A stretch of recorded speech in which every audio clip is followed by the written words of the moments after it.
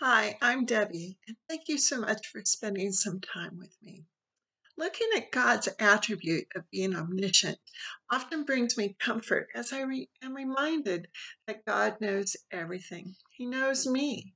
He knows what is happening throughout the world, and He knows His creation. Omniscient means all knowing, all aware.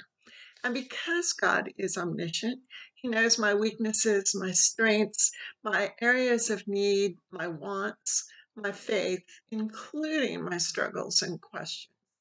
The entire chapter of Psalm 139 examines how much God knows all of us as individuals. However, even though He knows me, as well as knowing humans and the depths of our intentions and actions, both good and bad, He still loves us and wants us to come to Him through Christ Jesus. Proverbs 15:3 states, "The eyes of the Lord are everywhere, keeping watch on the wicked and the good." Even when we might wonder if God sees the hateful or evil actions of others or ourselves, He sees it and He knows it.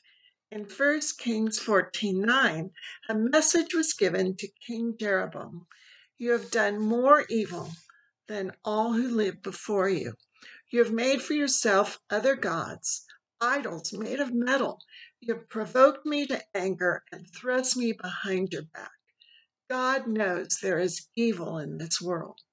I often read about or hear people questioning God, His existence, or His love if He allows evil in the world. However, God gave us free will. We are able to choose our actions and intentions. We are able to choose to follow Him or deny Him. And because He gives us free will and freedom of choice, there are those who will practice evil, hatred, and corruption. Sometimes we want to demand that God not allow evil, but then we would be demanding that none of us have free will.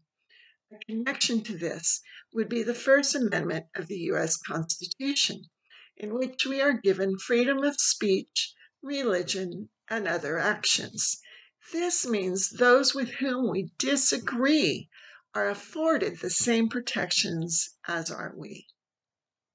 So, yes, God sees the evil in our world, and it grieves Him as evil and sin are rejections of Him and His grace. But it is allowed as He gave us as humans free will. When one may feel alone or isolated, it may be comforting to remember how much God knows and loves us.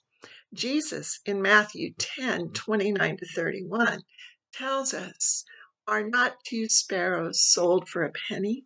Yet not even one of them will fall to the ground apart from the will of your Father. And even the very hairs of your head are all numbered. So don't be afraid.